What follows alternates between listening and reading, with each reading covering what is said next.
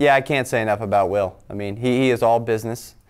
You know, what you see is what you get with Will. I mean, he tells you as it is, and he is one of the most fiercest competitors that I've ever raced against. He's unbelievable on road and street circuits, and I think he's great on ovals as well. But he certainly had some issues at the last race, and that played in this weekend. But he came to me and he congratulated me. He was there, you know, moments after I stepped out of the car. I mean, I know that was tough for him.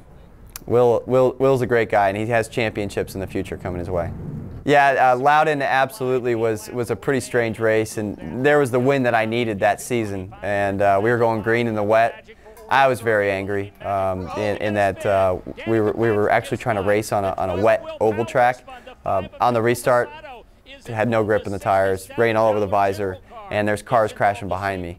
I was definitely furious, but I was waiting to go green again, and Will ended up crashing his car. And after watching the replay, I knew he was furious. He jumped both walls, went straight for the IndyCar office, and there was our surprise that we'll never forget when both birds came out and started flying around, and that was just classic willpower. Yeah, that was a race that you know, that we won, and we were on our upswing, coming back at it. Will was fighting for a championship, and you can absolutely see his emotion. So since then, we've been, I think we've been lockstep with them. Absolutely.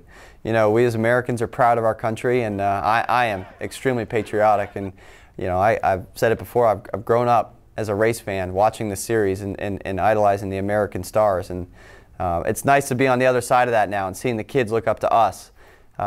It really is special, and anytime I get the opportunity to raise that flag up there, I'm very proud of it. And it's nice to bring the title, the IndyCar Championship, back to America.